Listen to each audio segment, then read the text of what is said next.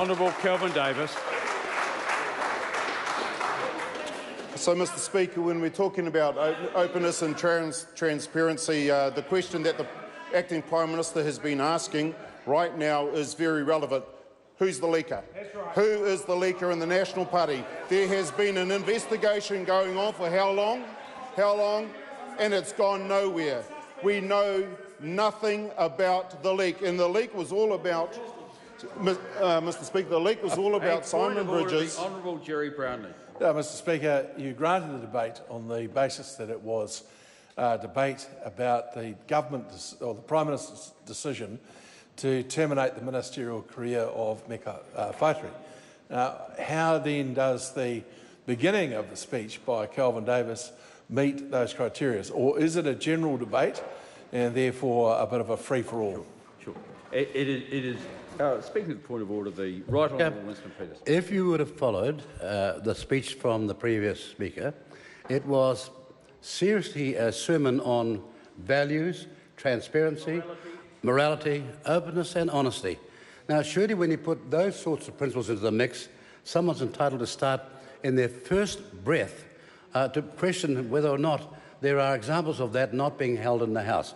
He hardly got going, and Mr Brownlee objected to it. Surely he could have waited until he got into the substance of his speech. Yeah, I couldn't have put it better myself.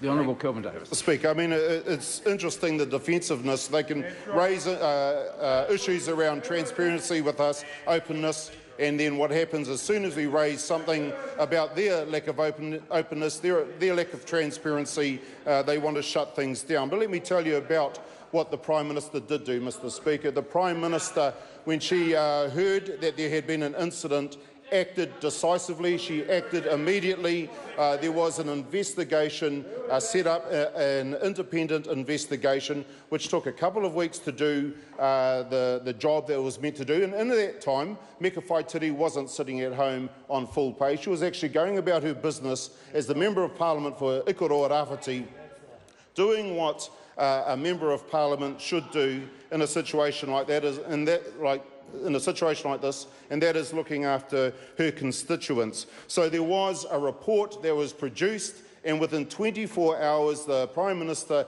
had made the decision to stand Meka Whaitiri down. And it wasn't a decision that she made lightly. We know she wrestled with it. We know that she is a fair but firm leader, but in the end she had made her decision and she made it swiftly.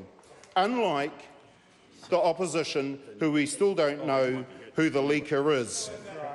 Because, Mr Speaker, Point of order, the Honourable Gerry Brownlee. Madam Speaker, the Speaker has ruled that this is a very wide debate. But I would point out that when the Honourable Amy Adams was speaking and raised the issue of the sexual assaults at the Labor youth camp earlier this year, the signal was very clearly given that the debate should be narrowed with the sort of concertina-type movements of the Speaker's hands at that time. I do hope that there will be a degree of consistency applied to the speech of the struggling Kelvin Davis. I don't need any help on the point of order. Thank you, Honourable Gerry Brownlee. I will take your comments into account as I listen to the continuing debate. I call the Honourable Kelvin Davis. There is an issue, though, that the facts in the case are disputed. So there is a situation... I apologise to the member for interrupting.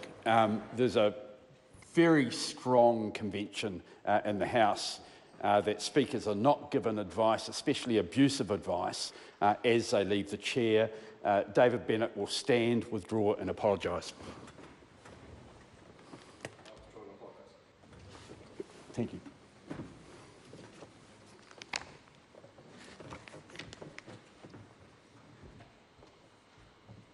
Kelvin Davis. The facts of the case are disputed, and this is where this sort of little legal feature of natural justice needs to come into play. It's important that somebody is given the benefit of the doubt and is innocent until proven guilty. But instead, we've already heard from Amy Adams that in her mind there are some facts that are undisputed. She says she hasn't seen the report, and yet she's saying that these certain things definitely did happen. Well, Mr. Speaker, we have to ask if they don't know anything about the report, how is it that she has all of these facts? There are, Mr. Speaker, Madam Speaker, it's totally necessary that we allow the process to go ahead, that there is an investigation. That investigation has occurred. That investigation came up with its findings, of which there are some of those elements are disputed.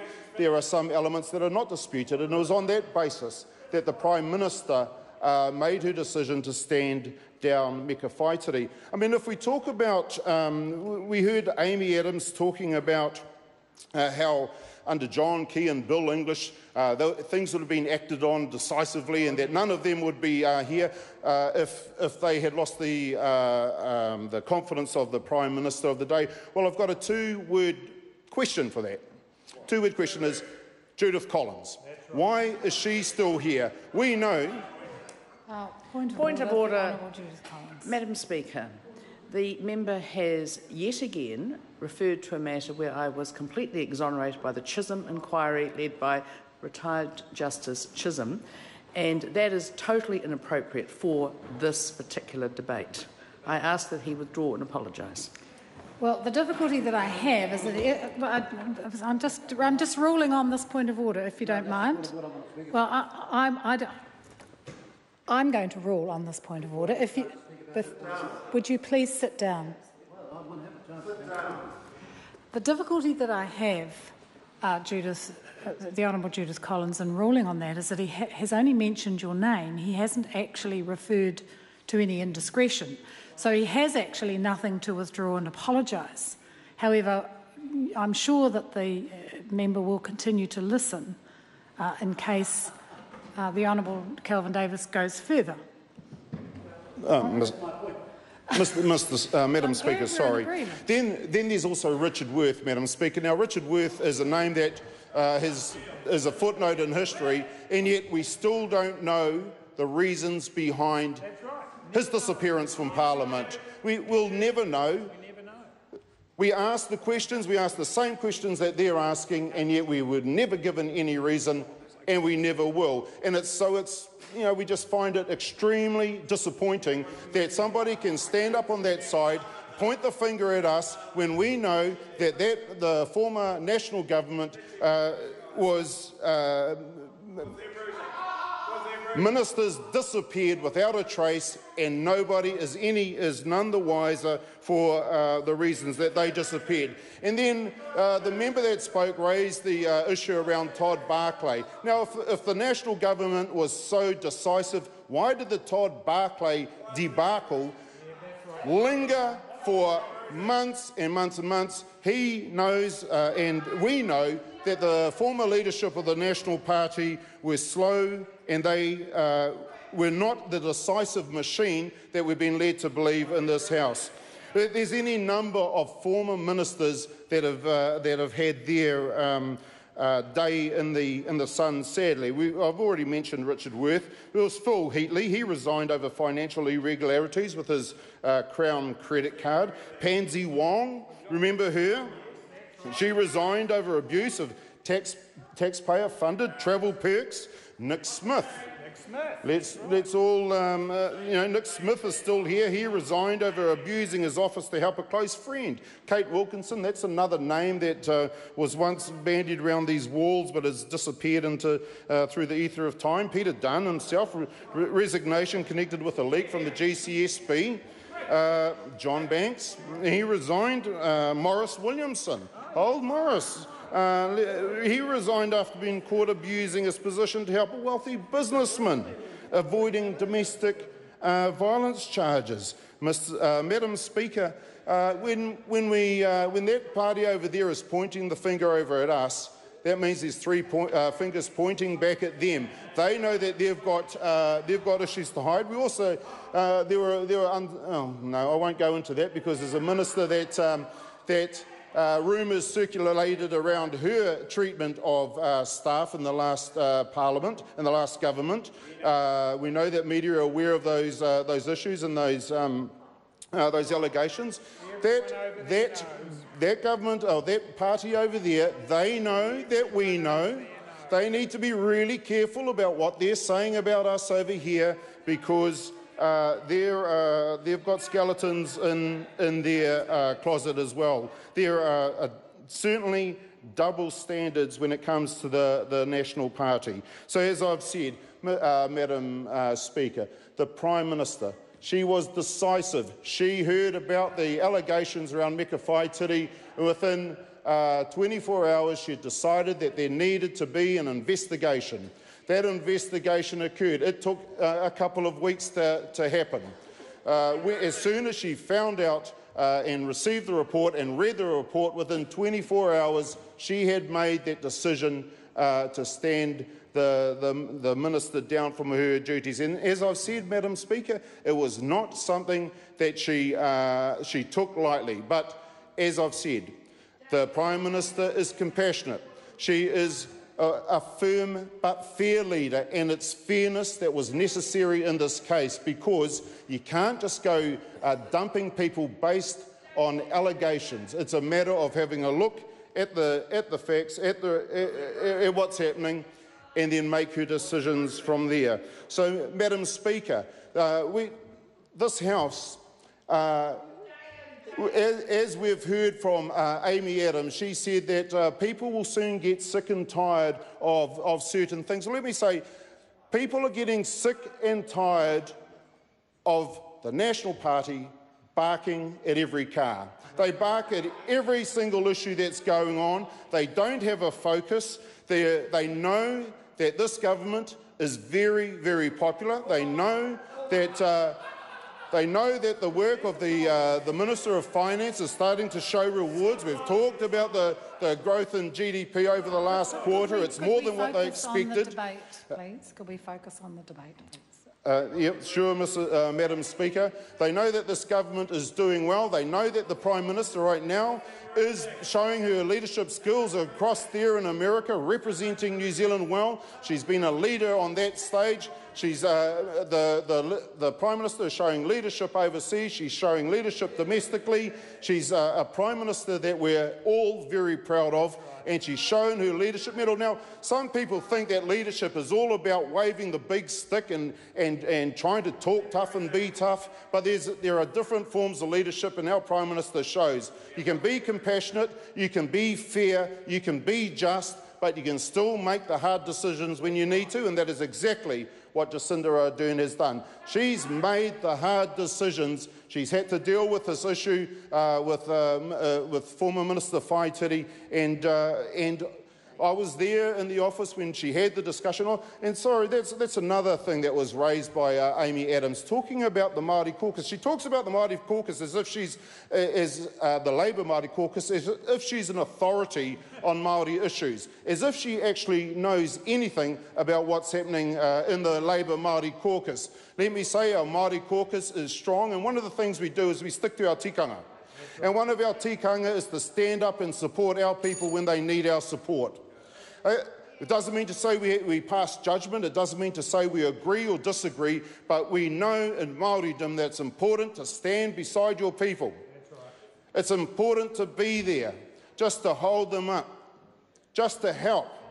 And that's how we were raised. That's a tikanga that we understand and we know, and we don't have to justify to any member of Parliament from the opposition who has absolutely no idea around tikanga Māori, no idea around kaupapa Māori. She has absolutely no, and yet she's standing there in judgment of us. And quite frankly, as Māoris, we're sick of people like herself standing up and judging us for the way we do things. We don't have to justify our tikanga and the way we operate to anybody, least of all Amy Adams.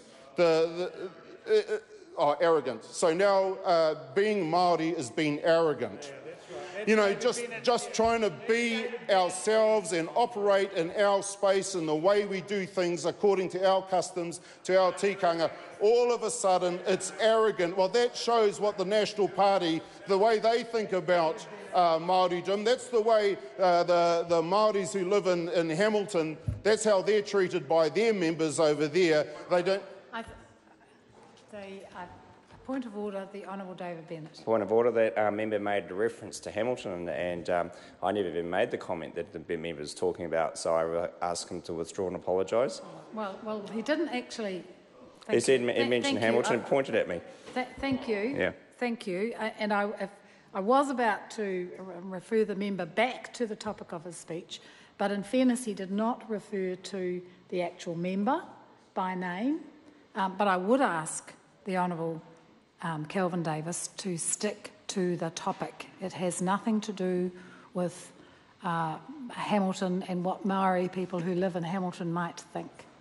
Well, Madam Speaker, there was a reference to the Labour Māori caucus and the way that Amy Adams portrayed something. The Honourable Amy. The Honourable Amy Adams portrayed something that she knows nothing about.